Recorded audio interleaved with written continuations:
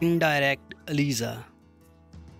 Here is a diagrammatical protocol of the ELISA, that is indirect type of ELISA. Here what is done, we use a well or cavity slide in which we have artificially designed antigen.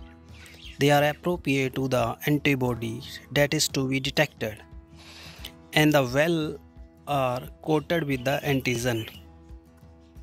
Or here we can identify antibody,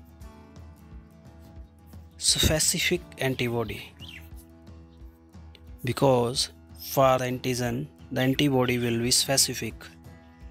Here what we do, we use antigen coated well, then we wash it with distilled water, then we add specific antibody to this type of antigen.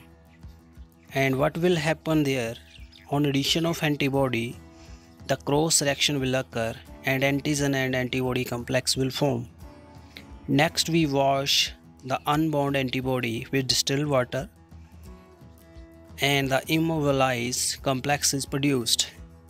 Then we add secondary antibody. They are enzyme linked.